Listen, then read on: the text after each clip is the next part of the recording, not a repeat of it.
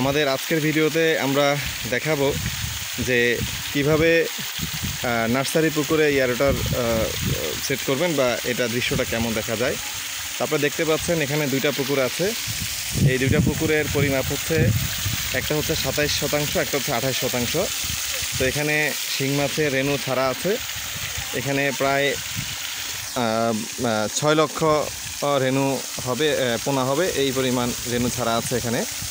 তো আপনারা দেখতে পাচ্ছেন যে এখানে 2 হর্স পাওয়ারের দুইটা ফ্লোটিং ফাউন্টেন আছে। তো এখানে অনেকে এরকম প্রশ্ন করে যে আচ্ছা এই যে ফ্লোটিং ফাউন্টেন যে পানিটাকে যে টানতেছে ওই ফ্লোতে এর মধ্যে আবার ওই ক্ষুদ্র যেই রেণু বা ক্ষুদ্র যে পোনাগুলো আছে সেগুলো ঢুকে যাবে কিনা।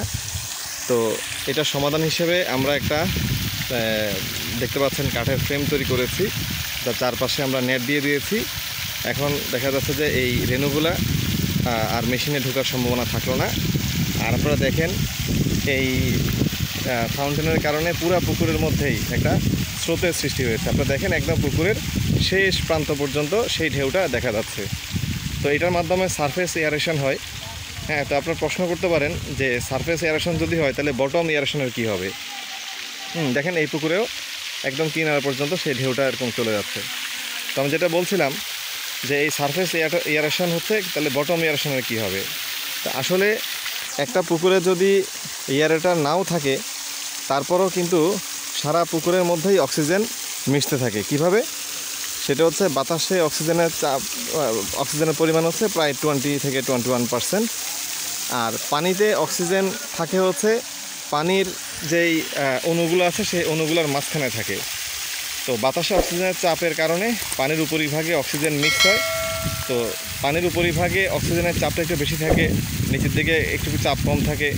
তো চাপ বেশি থাকার কারণে কম চাপ থাকা পানির মধ্যে ধীরে ধীরে অক্সিজেনটা প্রবাহিত হতে থাকে। এটা হচ্ছে অনেকটা এরকম বিষয়টা যে আপনি যদি একটা লোহার দণ্ডের এক পাশে হাত দেন, আরেক পাশ গরম করেন, তা আপনি দেখবেন যে এক সময় আপনার হাতে সেই গরমটা পৌঁছাবে। এটাকে বলা হয় পরিবহন পদ্ধতি। তো ঠিক এই প্রক্রিয়াতে সারা পুকুরে এরকম নিচে ধীরে ধীরে অক্সিজেনটা পৌঁছায়। এটা হচ্ছে এয়ারেটর না থাকলেও এটা হয়। কিন্তু এয়ারেটর না থাকলে যেটা হয় সেটা হচ্ছে খুব কম পরিমাণে এবং খুব ধীরে ধীরে সেই অক্সিজেনটা মিশে। এখন ধরেন আপনার ইনকাম যদি কম হয় আর খরচ যদি বেশি হয় তাহলে কী হবে, আপনি অভাবে পড়বেন। ঠিক একইভাবে যে পুকুরে যেই পরিমাণ অক্সিজেন মিশতেছে পানির সাথে তার চেয়ে বেশি পরিমাণ যদি খরচ হয় তাহলে পুকুরে অক্সিজেন ঘাটতি হবে। আর আপনি যখন এয়ারেটর ইউজ করবেন তখন দেখা যাচ্ছে যে সেই অক্সিজেন উৎপাদনটা বেশি হবে এবং খরচ উৎপাদন যদি সমান সমান হয় তাহলেও কোনো ক্ষতি হবে না। আর যদি উৎপাদন বেশি হয় খরচ একটু কম হয় তাহলে দেখা যাচ্ছে পুকুরে অক্সিজেনের পরিমাণটা সবসময় এরকম বেশি থাকবে। তো এই জন্য পুকুরে অধিক ঘনত্বের মাছের চাষের জন্য এয়ারেশনের কোনো বিকল্প নাই। সারা পৃথিবীতে এখন আধুনিক প্রযুক্তি হিসেবে এই এয়ারেটরগুলো ব্যবহার হয়। তো আমরা এখন যে জায়গায় অবস্থান করছি এটা হচ্ছে ময়মনসিংহ জেলার ধোবড় উপজেলা রিলায়েন্স অ্যাগ্রো কমপ্লেক্সের একটা প্রজেক্ট। তো এখানে মোট 6টা নার্সারি পুকুর আছে আর মোট 6টা এয়ারেটরও নেওয়া আছে। এই যে আপনারা দেখতে পাচ্ছেন যে এখানে যে ফ্রেম দেওয়া আছে, হ্যাঁ দেখেন এই যে ফ্রেম দেওয়া আছে, এরকম আরও 4টা ফ্রেম বানানো আছে। তো আমি এখন এই ফ্রেমগুলো সম্পর্কে একটু আপনাদেরকে বলবো। হ্যাঁ, এটা অর্থাৎ যদি এই ফ্রেমটা না দেওয়া হয় তাহলে কিছুটা দুশ্চিন্তা থাকে, কিন্তু এখনও পরীক্ষিত না যে আসলে রেণু বা এই ক্ষুদ্র পোনা এগুলা মেশিনের মধ্যে ঢুকে যায় কিনা, এই বিষয়টা এখনও পরীক্ষিত না। তারপরেও হচ্ছে এই রিলায়েন্স অ্যাগ্রো কমপ্লেক্স যেটা করেছে যে তারা কোনো ঝুঁকি নেয় নাই।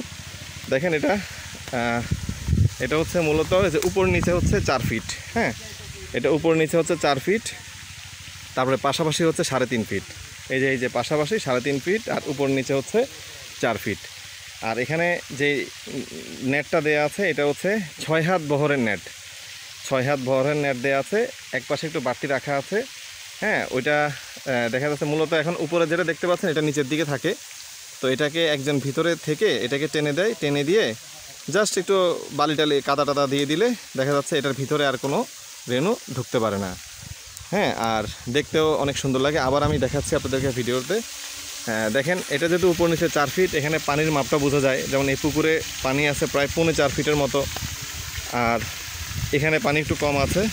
হ্যাঁ, দেখা যাচ্ছে এখানে পানি আছে হচ্ছে 3 ফিটের মতো। তো এখানে আমরা আরও পানি দিচ্ছি, এটাকে 3.5 ফিট করার চেষ্টা করা হচ্ছে। তো আপনারা চাইলে এরকম ফ্রেম তৈরি করতে পারেন। এই ফ্রেমটা তৈরি করতে গিয়ে আমাদের খরচ হয়েছে প্রায় 1000 টাকার মতো। তো আর আবার আমি দেখাচ্ছি যে এই এয়ারেশন চলার কারণে আপনি দেখেন এই যে চারপাশে বিশাল এলাকা, প্রায় দেখা যাচ্ছে এদিক ওদিক মিলিয়ে প্রায় 30 ফুট এলাকার মতো এটা কাভার করতেছে। আর এদিকে দেখেন পুরা পুকুরে এটার একটা ফ্লো দেখা যাচ্ছে। হ্যাঁ, চমৎকার একটা পরিবেশ, এবং এই পরিবেশে মাছরা খুব আনন্দেই এরকম তাদের সময়গুলো কাটতেছে আশা করি। হ্যাঁ, দেখেন পুরা পুকুরের মধ্যে ফ্লোটা চলে গেছে, এবং এটা কিন্তু আরও বড় পুকুরেও এই একটা মেশিন দিয়েই কাভারেজ সম্ভব। আপনি দেখেন যে পুরো দৃশ্যটা কত সুন্দর একটা দৃশ্য তৈরি হয়েছে। হ্যাঁ, একটু যদি খেয়াল করেন চারপাশের দৃশ্যটা, একটা নান্দনিক সৌন্দর্য। অথচ দেখেন সৌন্দর্যের পিছনে কোনো টাকাই কিন্তু এখানে খরচ করা হয়নি, সব কিছুই প্রয়োজনের কারণে করা হয়েছে, আর সৌন্দর্যটা অটোমেটিক চলে এসেছে। তো এটার সাথে আপনারা চাইলে একটু লাইটিংও করতে পারেন। হ্যাঁ, তাহলে সৌন্দর্যটা আরও বেশি বাড়বে। তো লিডিং অ্যাগ্রো টেকনোলজির পক্ষ থেকে আজকের আপডেট এতটুকু। ইনশাল্লাহ পরবর্তী কোনো ভিডিও নিয়ে আপনাদের সামনে আবার হাজির হব। সবাই ভালো থাকবেন। আসসালামু আলাইকুম ওয়া রাহমাতুল্লাহি ওয়া বারাকাতুহু। আমাদের কাছে আরও যে সকল পণ্য রয়েছে সেগুলো হলো high speed 2 pedal wheel aerator, এটি 1 হর্স পাওয়ারের মোটর। এছাড়াও রয়েছে high speed 4 pedal wheel aerator, এটি 2 হর্স পাওয়ারের মোটর, নীল রঙের পাখা দেখতেই পাচ্ছেন। এছাড়াও রয়েছে 2 প্যাডেল হুইল এয়ারেটর 1 হর্স পাওয়ারের, হলুদ রঙের পাখা। 4 প্যাডেল হুইল এয়ারেটর 2 হর্স পাওয়ারের মোটর, হলুদ রঙের পাখা। 6 প্যাডেল হুইল এয়ারেটর 2 হর্স পাওয়ারের মোটর। এছাড়াও রয়েছে সোলার এয়ারেটর, এটি আপনারা অর্ডার দিলে আমরা নিয়ে এসে দিতে পারবো। আমাদের কাছে রয়েছে সার্জ এয়ারেটর বা ওয়াটার কুলিং এয়ারেটর, নীল রঙের টিউব, মাঝখানে পাখা। এটি 1 হর্স পাওয়ার এবং 2 হর্স পাওয়ার দুই ধরনেরই হয়।